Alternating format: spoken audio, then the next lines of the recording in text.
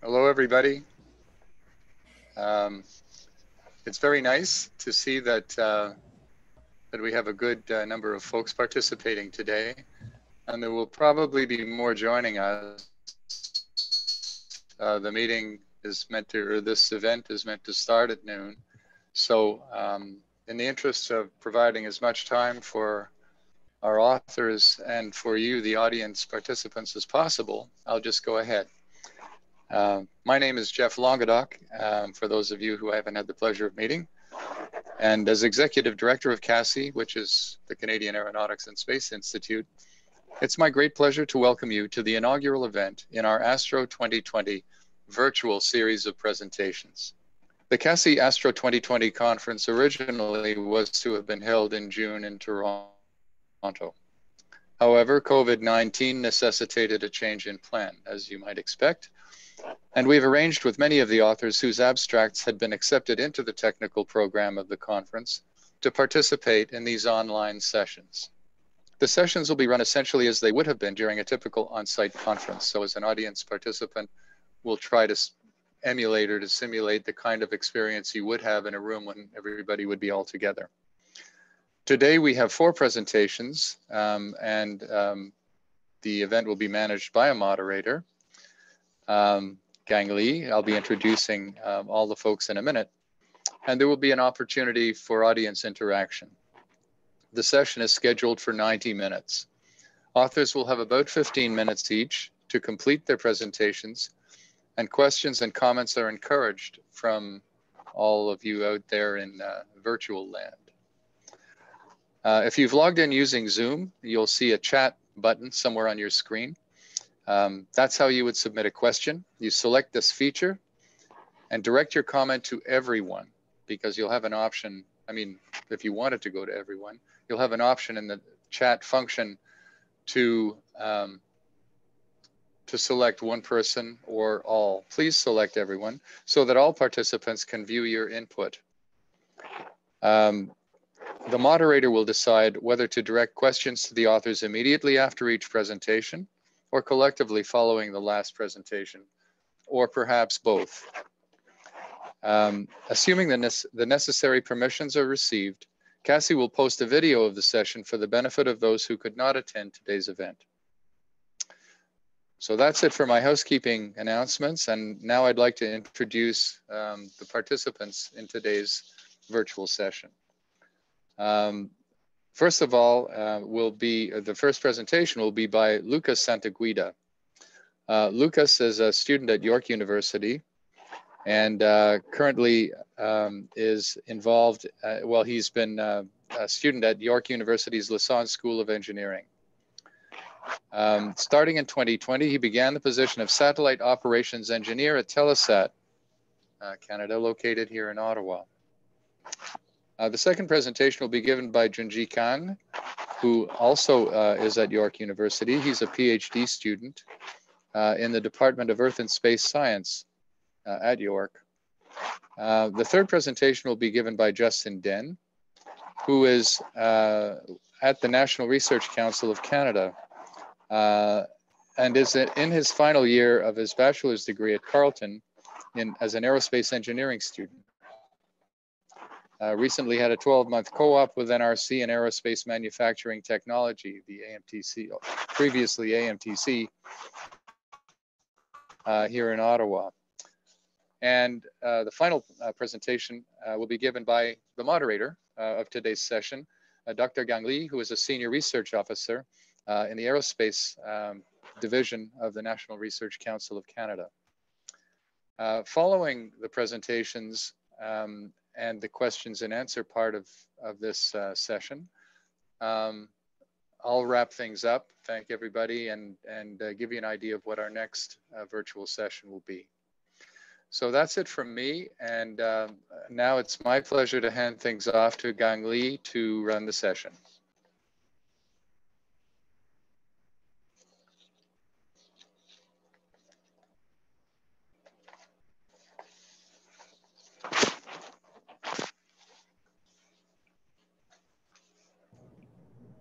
And I'm not hearing Gang.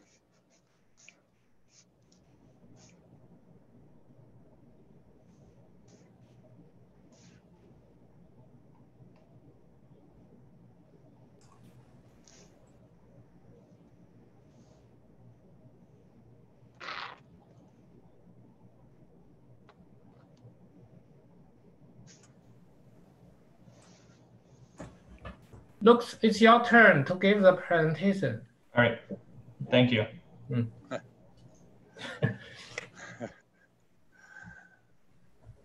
All right, just in time to hand off.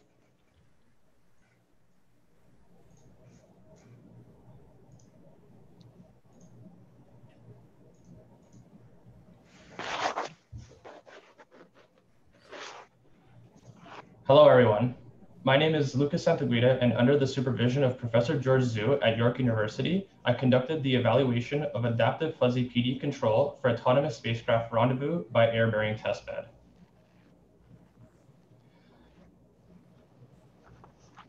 There's a tremendous number of space debris in orbit. There's currently 34,000 objects larger than 10 centimeters and an estimated 170 million pieces smaller than 10 centimeters in orbit around the Earth.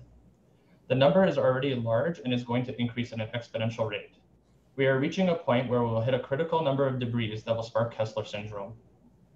Kessler syndrome is the point that there will be so many objects in space that just one collision can cause a chain reaction of collisions, completely cutting us off from the space environment. There are many methods of capturing objects in space, ranging from nets, harpoons, and magnets.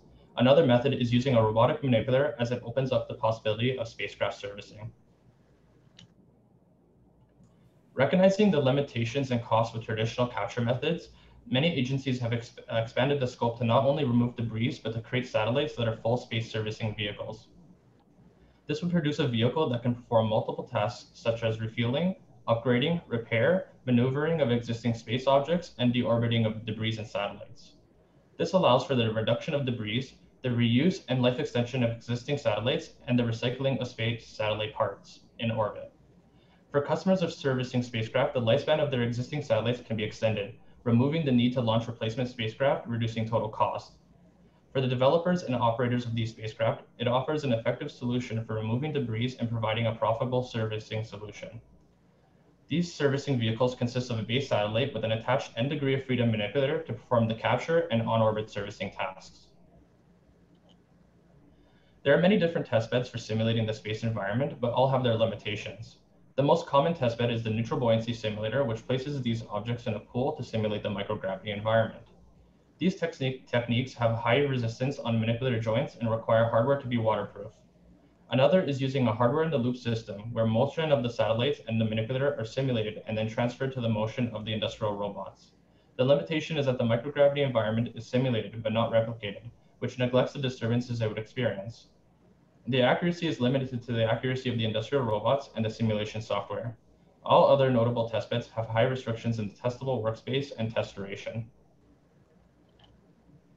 To test out the controller and the other algorithms, an air bearing simulator was developed at York University. This simulator uses air bearings, which provide an air film for the simulator to float on to simulate the microgravity environment. Commonly used surfaces are glass and smooth finish granite slabs. Air thrusters are then used to translate and rotate the simulators. Then a robotic manipulator is added to the simulator for on-orbit servicing testing.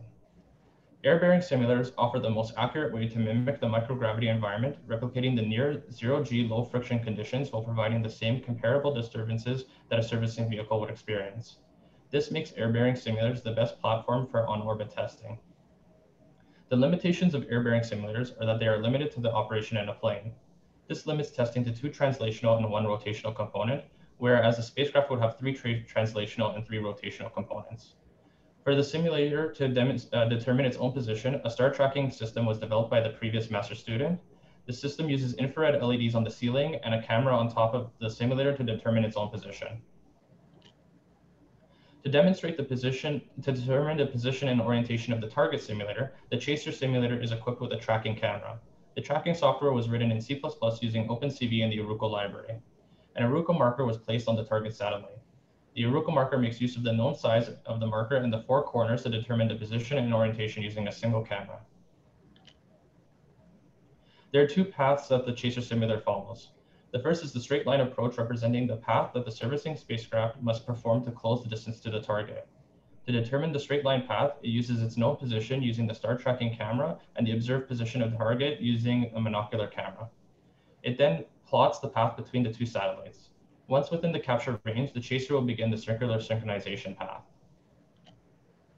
With the difference between the current and desired position and its rate and change, it is then fed into the PD controller to get a vector of forces for position and rotation. To maneuver and orient the simulator, the thrusters are used. The simulator has 8 on-off unidirectional thrusters, which are simplified to 4 bidirectional on-off thrusters. After determining the required force in the inertial frame, these are then mapped to the thrusters in the body frame using the C matrix and the pseudo-inverse. This produces a matrix of the required forces for each thruster. As the thrusters are on-off, they must be thresholded to limit their activation. If the required force exceeds that capable by the thruster, it is turned on. Depending on the sign of the force, it is mapped back to the 8 unidirectional thrusters. Examining past, planned, and future missions, the manipulator's length and mass can be determined as the ratio of the base simulator's length and mass. The length was maximized to fall within the constraints of the testbed table. The manipulator was designed to have the same number of degrees of freedom as the base simulator and is the minimum number of degrees of freedom without redundant joints. 2 air bearings were added to keep the manipulator level. To remove unwanted torques by gravity and thus removing any additional friction at the joints caused by the links routing. On the end of the manipulator is a 2-finger gripper with a cone-like docking probe. The docking probe allows the system to soft dock with the target, helping guide the manipulator into the correct orientation. All the manipulator path planning and actuation was programmed to avoid experiencing kinematic singularities. So this is a demonstration of the simulator operating. It's going to first perform the straight line path to approach the target and then perform this synchronization maneuver. And once within the capture criteria, the robotic manipulator activates to capture the target. This is making use of the path planning algorithm, thrusters, star tracking, tracking camera, robotic manipulator, and the PD controller.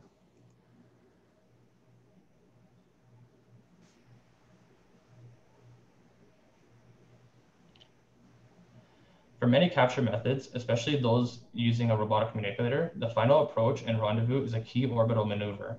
The spacecraft must be able to approach and capture the target.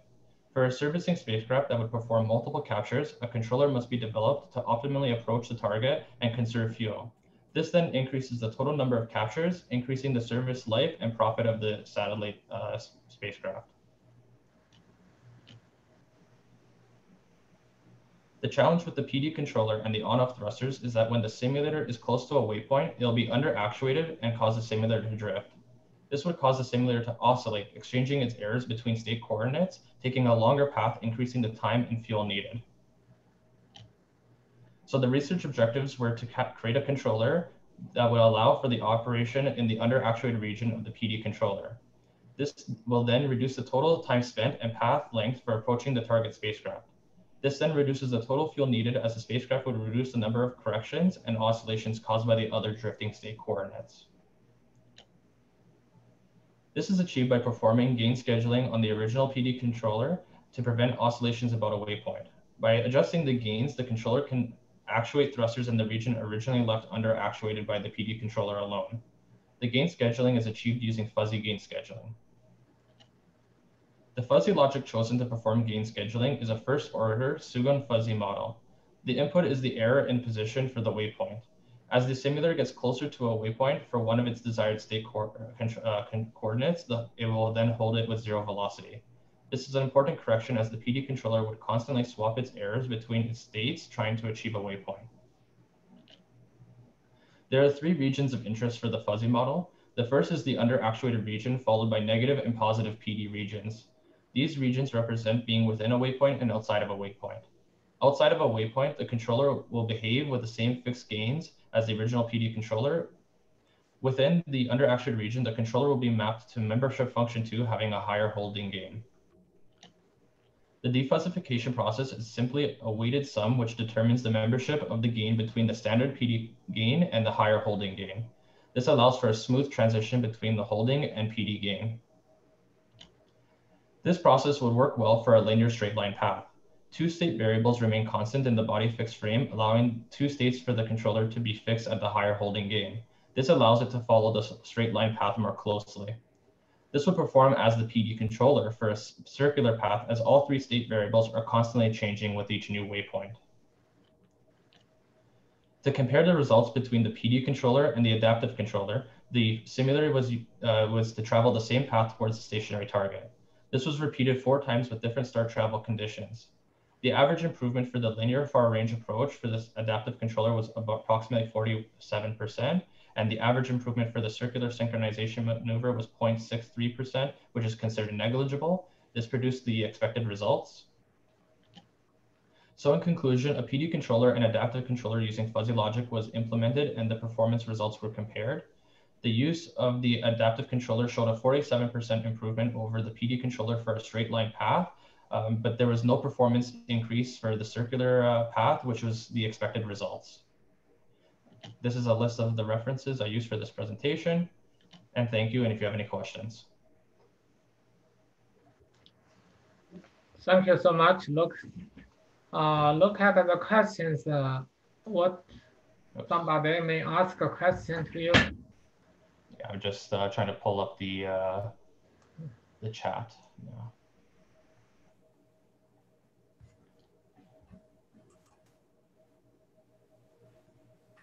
Oh, there you go. So the question is, why did the adaptive controller underperform during the synchronization maneuver? So the adaptive controller was designed so that it would be able to hold particular state coordinates when performing, like, for example, the straight line path. When the straight line path is operating, 2 of the state coordinates are remaining constant. And that's why it was able to perform better, because it's keeping 2 of the states constant and not oscillating between them. However, with the circular path, as the waypoints are constantly changing, it's always operating in that under actuated region, and therefore it's not able to make use of the higher holding gain caused by the fuzzy gain scheduling. Good. Okay, do you have maybe you can answer one more question, do you? Okay. Okay, thank you so much, Lux. Maybe you can answer that question privately. Based on time schedule, you are very good. Next presentation will be given by Junjie Kang. Junjie Kang, it's your turn. Okay, thank you.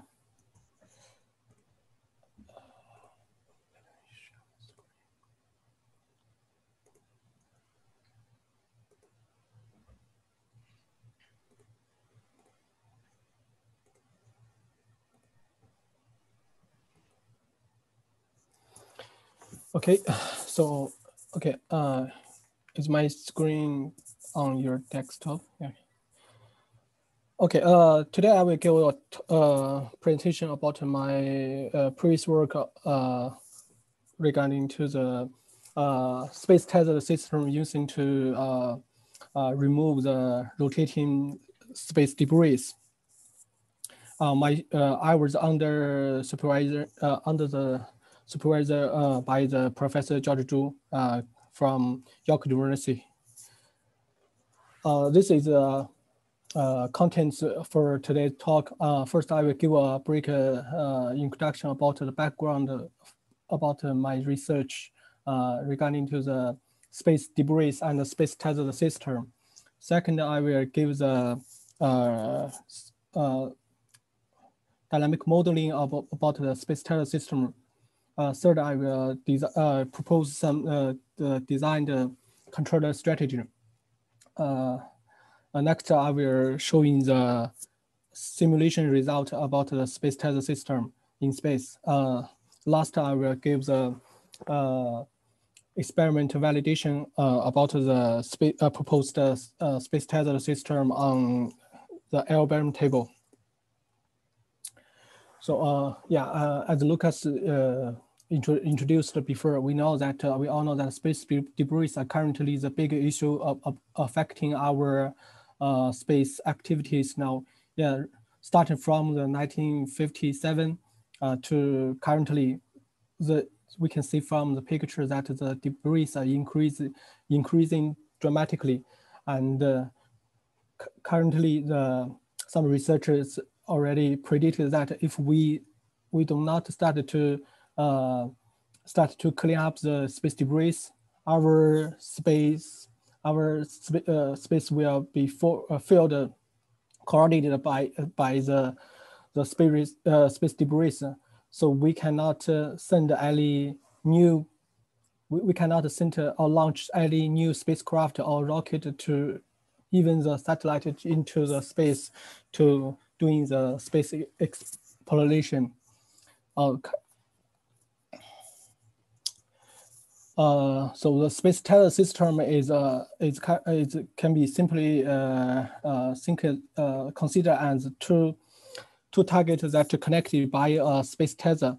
The purpose of the space tether system can be used to doing the space propulsion, and also for the momentum exchange, and also even for the space formation. There are a lot of the research interest regarding the space tether system.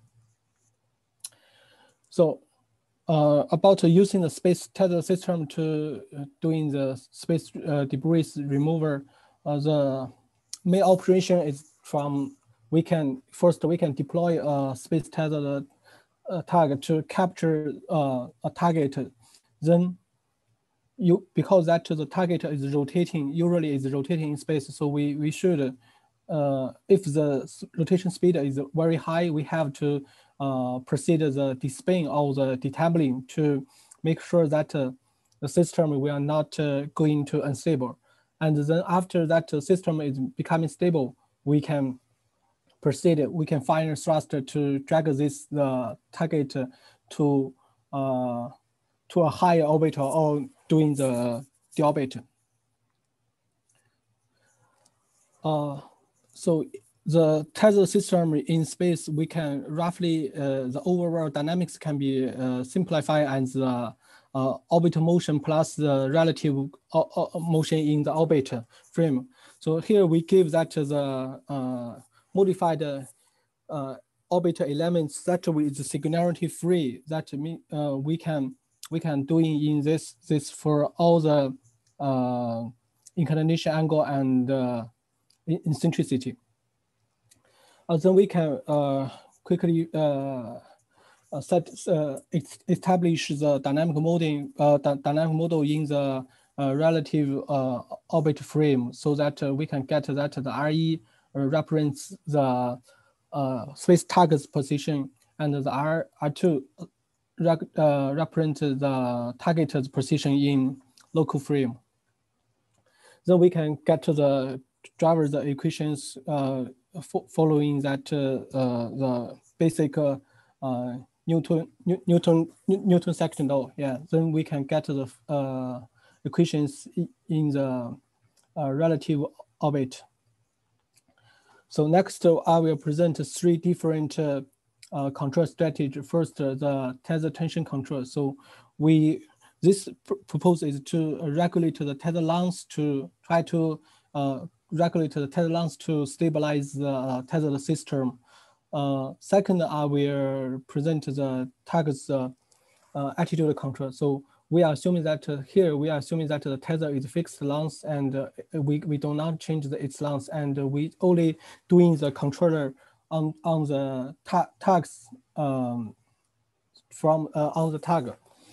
And here that the debris, we are assuming that here the debris was considered as a uncooperated target. Next, we are combining these two and as a hybrid controller, and we will extend this into a velocity-free mirror. Okay, so here are some, we are doing the simulations within the space. So we assume that the system's orbit start at geostationary orbit, and the mass of the debris are 1,500 kilogram, and the target was spinning with 6 degrees per second, and the mass of the target is 500 kilogram, and the thruster was 20 Newton. We compare all the controller strategy, and first one we do not apply any controller. We just directly towing it to the orbit. So we can see that from the simulation we got that this is orbiter's propagation during covering by the space target, and we can see that here the A was represent the orbiter heights is actually changed 1,000 kilogram in 1 hour with using the space tethered target. And here we have compared that to this here. This is the different theta 1 and theta 2 was represent the target's angle and the target's angle, attitude angle. So we can see that from this figure, they are all oscillating but in a decking with a decking change under the controllers, and even for only for if we do not for case 1 represent we do not apply any controller, so that seems that the angle doesn't change a lot, doesn't almost keep same. But after we apply the controller, the angle decade very fast. Here the tether angle is actually the main tether between the tether target and the tether target. So we are found the similar change with before. And here this is the variation of the tether length. We set up the start from the 200 and goes to the 250. So after the simulation, we got some. We found that using the space target system, we can deorbit the space debris to one with 1,000 orbiter height in 1 hour, and this design, the controller strategies works very well, and the attitude of the angles both for the space target and the space target are decking very fast during the maneuver process. That means the designed system is stable, works stable. So next, we are proposing to validate the proposed concept on the L-bearing table, for which can simulate in the microgravity force. So we actually use that 2 simulators on the L-bearing table, and we connecting these 2 simulators with a triangle tethered structure. This 2 tether is actually the elastic tether, and this tether is more rigid than this one. So after we set up this, we were applying a towering force along the X direction, so that when this system was moving in X direction, we will manually apply initial speed. And here that we assuming that the target doesn't know the information from the target. So first we mirrored that the elastic tether's stiffness, because we are doing the comparison, the simulation and with the experiment result. So we needed to know that stiffness, and we using the tensor force measurement equipment, and we got that the mean of the stiffness is around 30. Then we doing that experiment on the L-bearing table. First, we will apply a -3 spin rate, and then apply the controller onto the target to see that if the trajectory will the motion of the system will stable mode.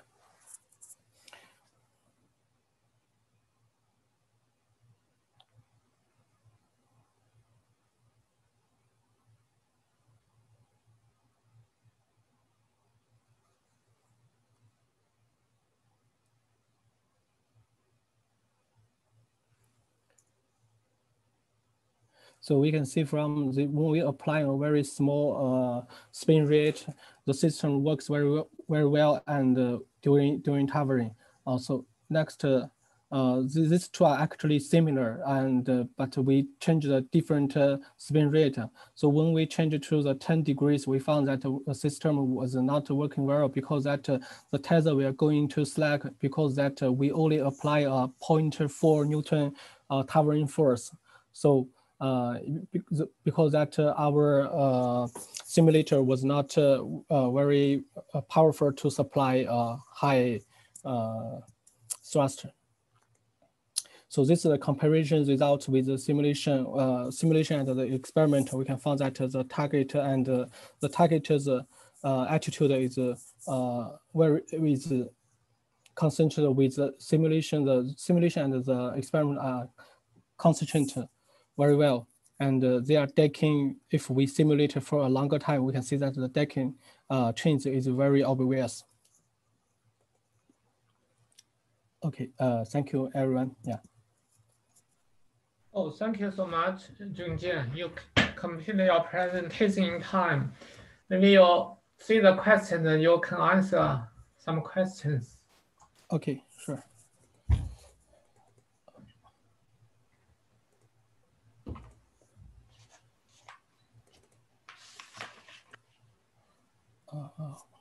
Oh, I didn't see any question. Let me.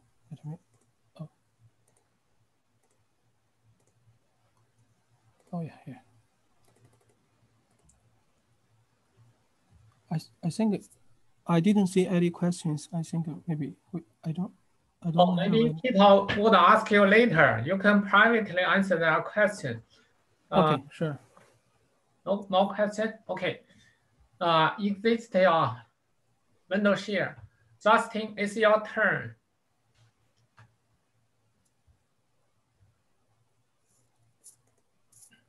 All right, so hello everyone, good afternoon. My name is Justin Denne, and I am here on behalf of my colleagues, Ali Murati, Mackenzie Bauer, Anne Fagnan, and Taxi Ramachandra. My presentation today is on cost-effective screening of hypersonic ceramics. So here's a general overview of the presentation. I'll first start by stating the objective. I'll provide some background on hypersonic flight and atmospheric plasma. I'll describe the experimental setups for atmospheric plasma apparatus and an oxyacetylene apparatus. I'll then present the results for both atmospheric plasma and oxyacetylene, followed by a concluding summary and a brief introduction into phase 2 testing. So the objective of this project is to develop a quick, inexpensive, and meaningful screening procedure to evaluate refractory materials that are candidates for application on hypersonic platforms. Now, a practical method is needed to evaluate these materials before they are subjected to hypersonic flight. Typically, hypersonic applications only require materials to withstand high temperatures for a short period of time. However, standardized tests used to evaluate these materials require a much longer thermal soak time. So the NRC has been investigating atmospheric plasma and oxyacetylene torch rigs to develop this cost-effective screening procedure. So hypersonic flight, what is it? Well, hypersonic flight typically occurs at speeds of around Mach 5 and above. And Mach 1 is equal to 340 meters per second at sea level. However, this definition can vary due to individual changes in airflow, such as dissociation, ionization, and several other regimes. The leading edges of hypersonic vehicles can see temperatures well above 2000 degrees Celsius and can be hit with corrosive plasmas from the Earth's atmosphere at ablative speeds. To mitigate these conditions, ultra-high temperature ceramics are used as thermal protection systems. Some applications include missiles, hypersonic aircraft, and re-entry vehicles, such as the one seen here, the Space Shuttle, which is covered with more than 20,000 ceramic tiles governed by the black regions. So atmospheric plasma, what is it and how is it produced? Well, atmospheric plasma is essentially a flow of superheated electrically ionized gas. It can be generated when a compressed air is passed through an energized electrode to produce plasma, which is the fourth state of matter. Atmospheric plasma reacts with a sample surface, converting its matrix into products of carbon dioxide and water vapor. All of our tests, however, have been conducted using graphite samples which have a carbon-based microstructure. Therefore, we would really only expect to see carbon dioxide within the products. So the experimental setups. For the atmospheric plasma apparatus, the APS plasma flux torch system was used for this screening procedure. The system consists of a working chamber, a plasma generator, power supply, a 3D robotic stage, a waste collection system, a plasma pen, and a mounting fixture. The working chamber allows gases and particularly byproducts to be exhausted through a HEPA air filtration system.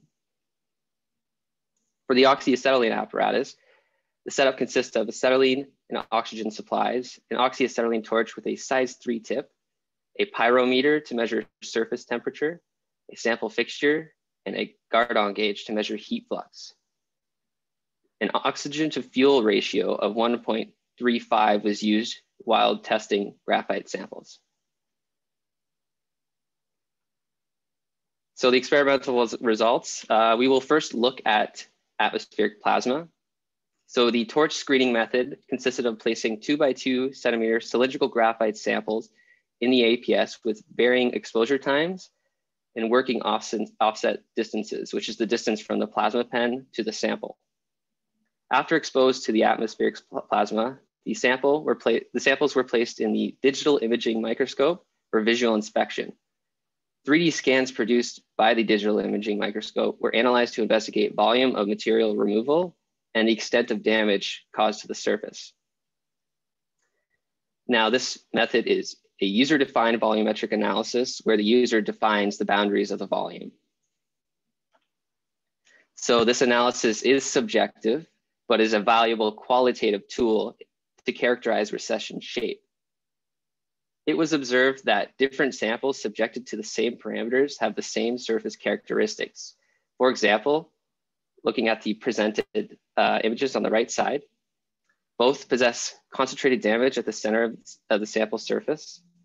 The recession profiles were non-uniform, and damage in the form of overflow could be observed in the top images on both samples.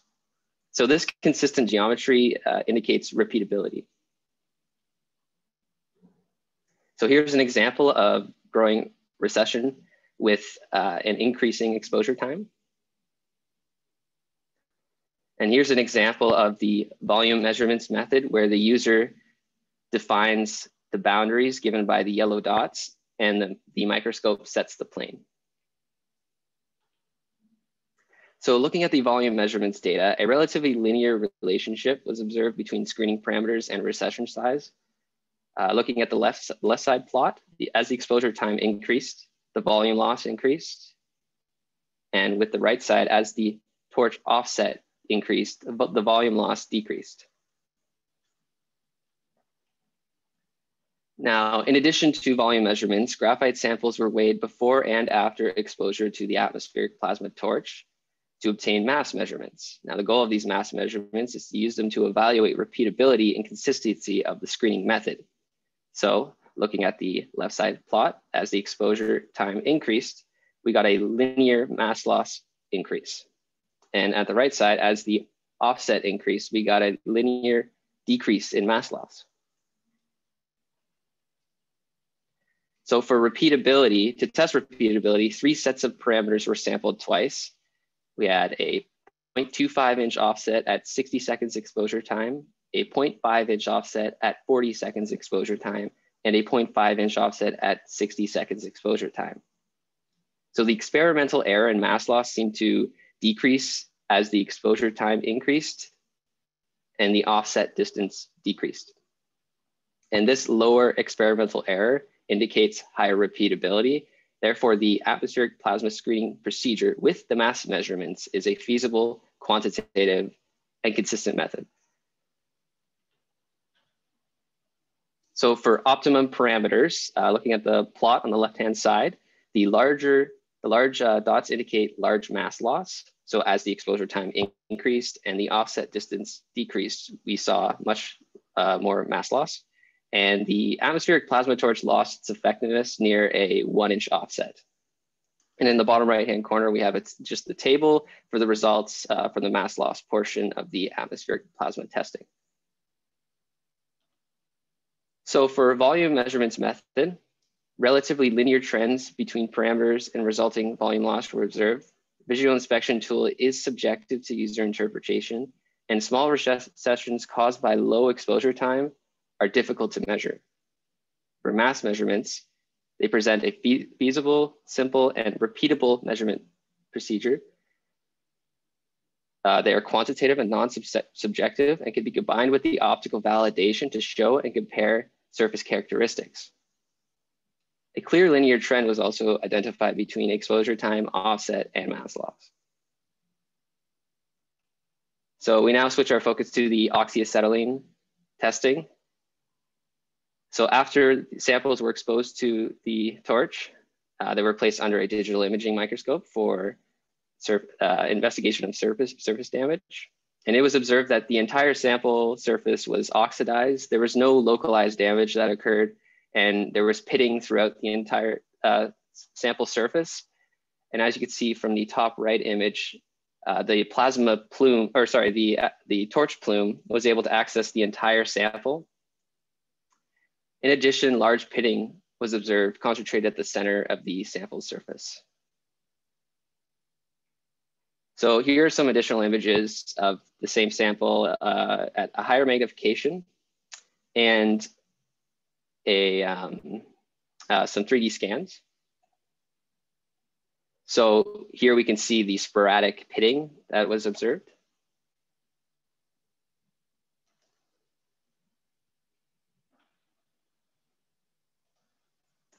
So we also attempted to measure heat flux with variable offsets.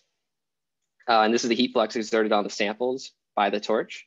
To do so, we placed a Gardon gauge in the sample fixture and exposed it to the torch. And as you can see from the plot on the right side, as the offset distance decreased, the heat flux increased until a sudden decay was observed. Now it was determined that the Gardon gauge was damaged by the heat of the torch. So we had this sent for repairs, and it has since been returned.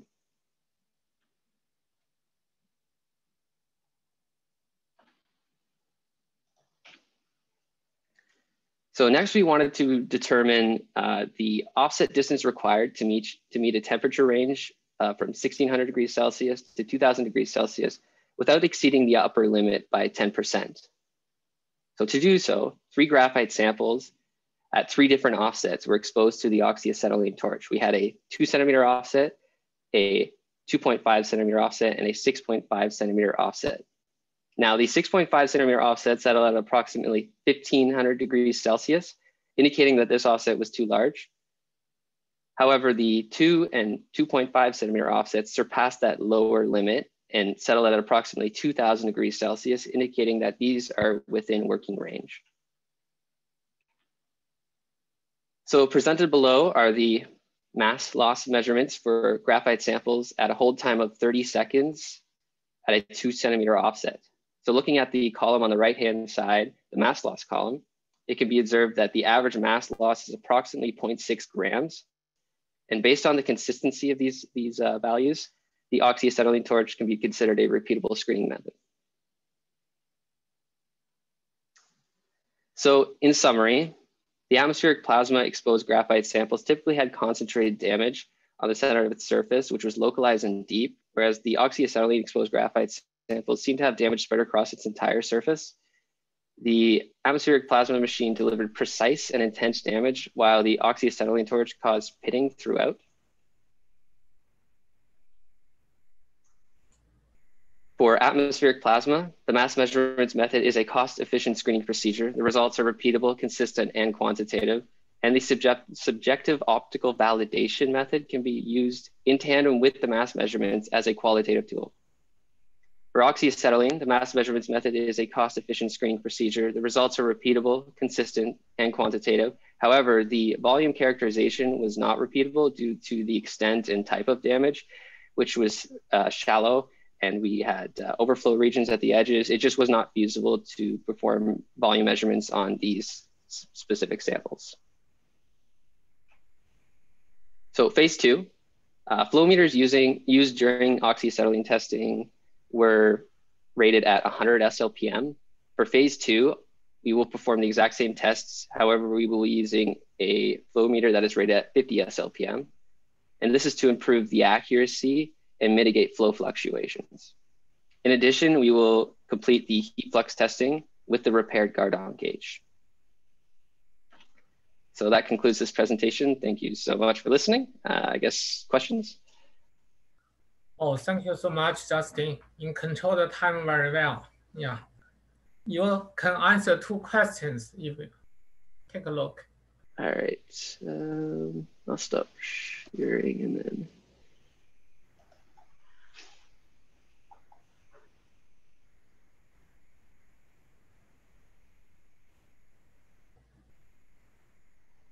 So did you do some mechanical behavior testing to assess the quality of the plasma processed ceramic specimen?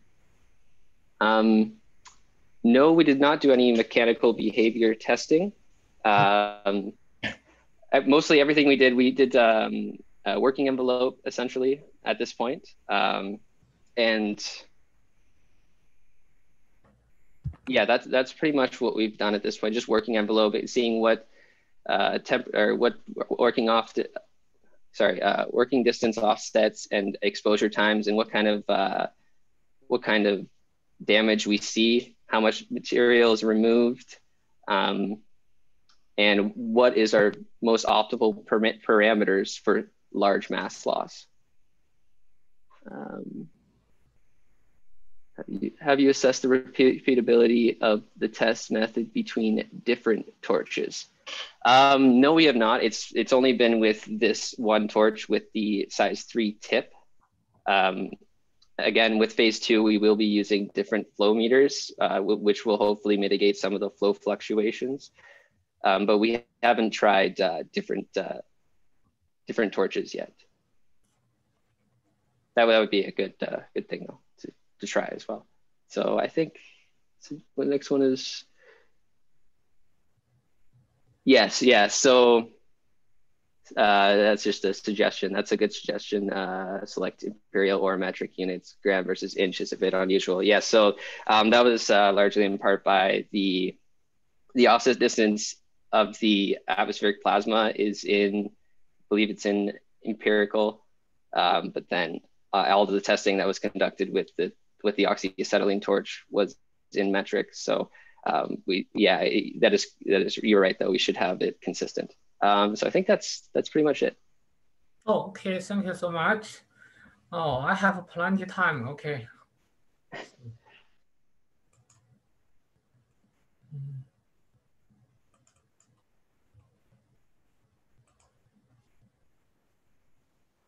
Okay.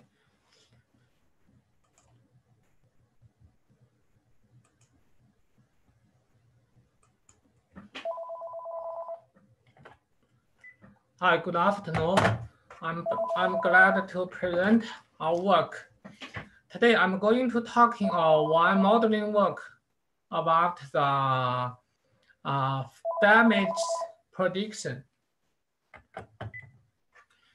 This topic is on behalf for the laminated composites. This is I introduced an approach to model the quasi-static puncture failure of the laminated panel on behalf of my colleague Yunfa Zhang and Mei-san Ramat.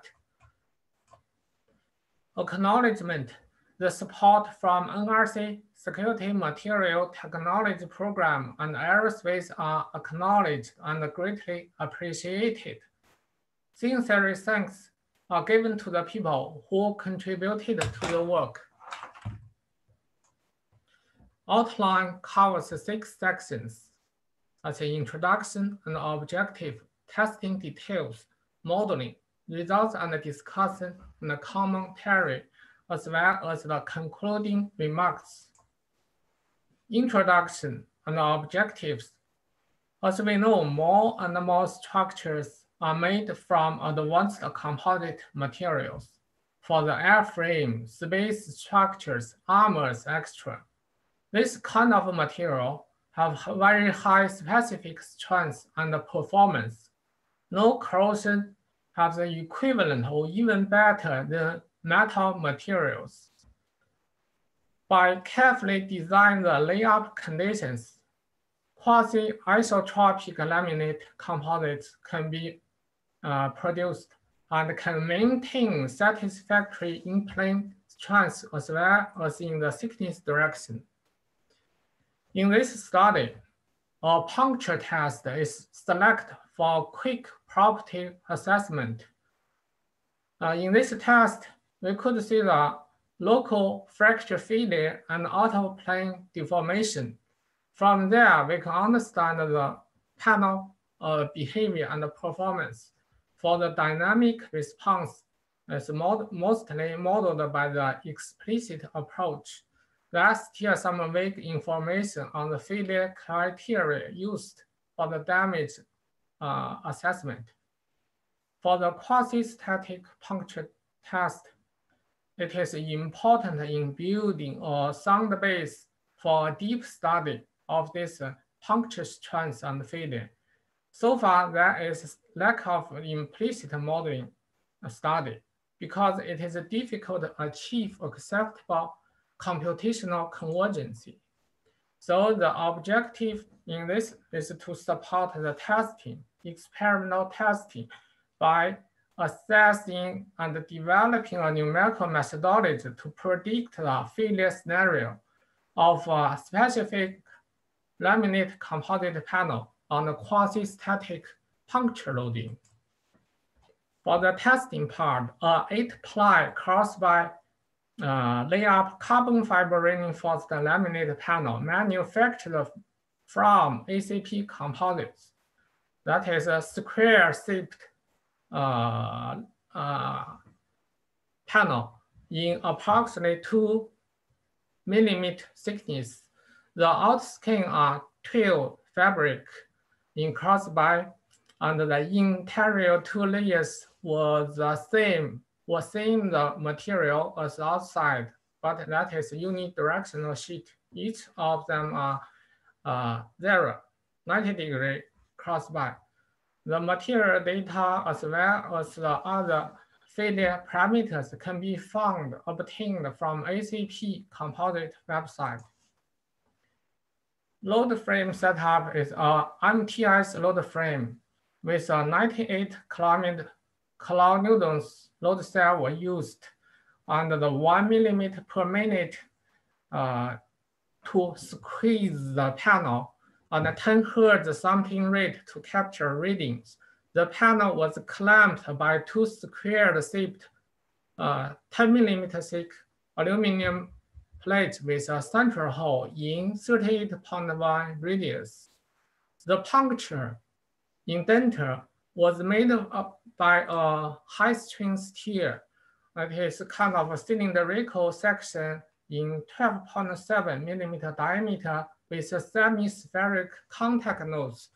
You see the figure 1 is the setup of the panel. The figure 2 is obtained experimental results. The first stage is kind of loading up with a small damage until a big failure. The panel lost its load carrying capability. 3.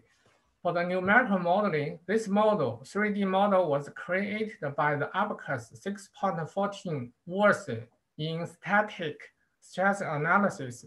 Contact relationship was set, that is indenter to laminate and the laminate itself. And the indenter is very stiff, has a very small deformation, so it was assumed a rigid body. And the fine mesh can be conducted to that one, won't affect modeling performance. And the contact nodes are refined mesh, and the size is same as the contact of the on other side of the panel one is 0.45 millimeter. And this is the one layer thickness 0.5 millimeter thick. The coarse mass created outside. The fine mass was created in the central area in order to apply the boundary condition as well as the good mesh condition. 8 concentric circular partitions were made around the panel center. Initially, we tried to use the linear continuum shell elements and want to use the built-in 2D Hessian damage criterion for the fiber reinforced plastic material. However, this try was not successful. As an early abortion without getting the strength, no failure predicted. You see the curve showing the the top force only reached less than 1/3 of the tested results. So we have to consider other choice, the 3D stress elements to model this one. There would be 2 directions. One is use the user subroutine technique. However, it needs a big effort. The other one is to use the available built-in damage criteria for metal materials. This way, we need to assume some nonlinear stress strain curve in the laminates. In this study, 3 nonlinear stress strain curves were assumed that try to bring big mistake to the original material behavior. That's the first one is kind of the perfect elastic plastic behavior that reach its 600 megapascal strength. That's the only deformation, no load carrying capability. Second one is reached 500 megapascal. Then there's another linear variation reached 1.5% plastic deformation. Third one is kind of from its strength initially material, go to the 700, the deformation is 1.5% plastic. We use the shear failure damage criterion and use the material data as 1.8 fracture shear strain to capture the failure. These are results by comparing the tested and experimental tested results and the numerical results. It's a good overall good agreement between the 2 results set. It's you see the stiffer panel found in the model that could become from the boundary condition under the material stress strain curve assumed. Overall, the close agreement, if we compare the strengths, they say all the modeling is underestimate the strength and the displacement. But relatively, case 2 and 3 give the bad agreement. Let me look at the failure conditions. Figure 7 is the test coupon. The front surface, that's a big dent in there. From backside, we can see that out of plane deformation and with a cross-shaped major crack on the laminate. Local failure was successfully predicted by the modeling. Here is the case 1, the front surface, back surface, you see crossed by the crack can be seen. Here is the case 2 assumption of the panel. Is we successfully predicted the failure condition similar to the tested results. This is a case 3. This one still can see some crossed by counters. From this point, we would say we can try to use the built-in damage criterion to do the quick assessment. Since in the model, we noticed that the laminate in the numerical modeling is stiffer. That could be caused by the boundary condition. In the real testing setup, the material could slide between the panel and the plate. So we try to lose the clamped area, for example, we lose some 2 millimeter, another 2 millimeter in radius to combine with the displacement. We see how performance these models are. You see this is case one, the best one still the original, the radius is 38.1. Out of that circular area, the panel was fully constrained. Only the first condition is good. The third one, you see the 42.1 millimeter is first small failure is terminate there, cannot reach its strength. So this case one looks not that good. For the case 2 and 3, it could perform better than the case 1, and we think the loose constraint to the panel, the softer the panel, the larger the deformation should be. From that point, this case 2 gave us this logical variation from displacement. For the strength, still in the range, has some small variation. For the case 3, similar trend can be found from case 3. So we would say as compared with the strength tested, all the prediction within 10% difference. Another test is we try to see how effect E3, that is Young's modulus in the thickness direction, affect the modeling performance. We see the first case, use the small E3 value, that's 5.5 gigapar. In the initial stage, it's okay, but it's early terminate happened in there, but not reaching the strength in somewhere. Under the case 2, you see the deformation is close to the first condition. Similar, it's slightly less than the 1. Case 3 is it's slightly larger. This shows the high sensitivity on the material parameters as well as the difficulty in the convergence issue. Generally, stable predictions was found in case 3. In here, you see the softer the material, the larger the deformation, then this would lead to the panel can sustain more load. From that point, case 3 is good.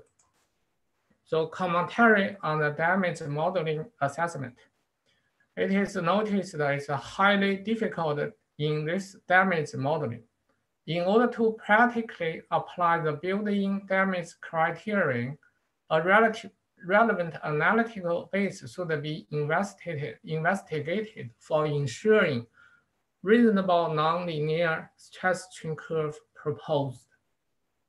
The assumed nonlinear behavior has 2 goals: be able to use the Abacus built-in damage criterion for the damage modeling in composites, and 2, conduct a fast and reasonable numerical assessment for the laminate puncture strength. Under the used 1.8 shear fraction string was from the material data sheet to insert the major shear failure captured as testing. Concluding remarks are, as we know, based on the viscous elastic behavior in the epoxy material, that will lead to certain degree of nonlinear stress strain behavior in the fiber reinforced composites. Therefore, current assumption of the limited nonlinear behavior beyond the initial linear elastic state should be reasonable. The best predict puncture strength within retreat is assuming it's plus minus 10% of the tested strength was obtained from the case 3 laminate condition. And the numerical work suggests that the current approach using the built-in metal damage criterion is applicable for quick assessment of the puncture strength of the current crossed by laminated composite panel.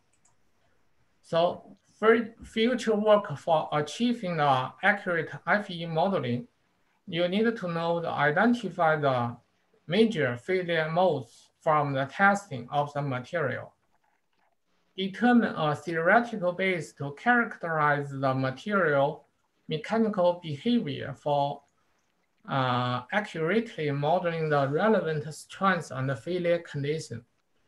Understand the intro and interlaminar failure mechanism with accurate material mechanical parameters, and apply customized user subroutine technique to set up the proper criteria to address the major failure behavior for the specific laminated composite materials. Oh, thank you so much. That's the end of my presentation.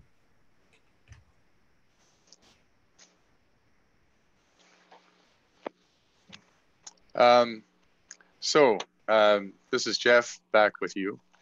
Kang, thank you very much for your moderation. I'm looking at any questions that may be coming in right now. There is one that or a comment actually, that I'd like to pick up that was mentioned earlier, which is that the SAE Committee A22 is standardizing materials for fire testing for aerospace. And this might be something that some of the participants in today's meeting would like to check out, if that's an area of interest for you. So I guess if there are no other questions or comments incoming, we may want to wrap up this meeting. First of all, I guess this would be my opportunity to thank Lucas, Junjie, and Justin for your presentations today that certainly were informative and very detailed. And thanks to Kang for moderating the session. I hope you've all found this particular session, the first of our virtual series following out of the ASTRO 2020 conference, to be enjoyable and informative. Details about upcoming CASI ASTRO 2020 virtual series events can be found on the CASI website. As for the next event, it's being held 6 days from now on Tuesday, October 27th. The topic is a discussion, pardon me, a discussion on regulatory modernization, updates from government. And I'm just going to go quickly there myself. The panelists for this event include representatives from Transport Canada, Global Affairs Canada, ISED, and the Canadian Space Agency. And the idea about this particular session is going to be to discuss how the regulatory environment for space activities ought to evolve, to take a look at the way it is right now, the obstacles that the regulatory environment currently gets in the way of future developments that are likely to want to push forward in the space arena, and how some of the regulations and the statutory provisions might be modified to accommodate future endeavors in space. More technical sessions will be offered between now and the end of the year, including on such topics as CubeSats, Earth observation, planetary science and surface exploration, as well as space exploration. And there are a couple of other events that are under development right now that I can't say more about than to say, please stay tuned, because I think you'll be finding the content of what we'll be offering in the virtual series will cover a wide range of topics. And I hope one or more of them will be of particular interest to those of us who are with us today and others as well. Renewed thanks to everybody presenting and participating on the delivery end of things today, including my CASI headquarters colleagues, April Duffy and Todd Legault, who have ensured what is, I hope from your end anyway, a smooth delivery. It looked pretty smooth from here. And I hope that we'll have the chance to cross paths again, perhaps as soon as next Tuesday at noon. Meanwhile, and always, I hope you'll please stay safe. And thanks again for being with us today. Bye for now. Oh, thank you so much, Jeff. Thank you again, Yang. Oh, thank you, April, Todd.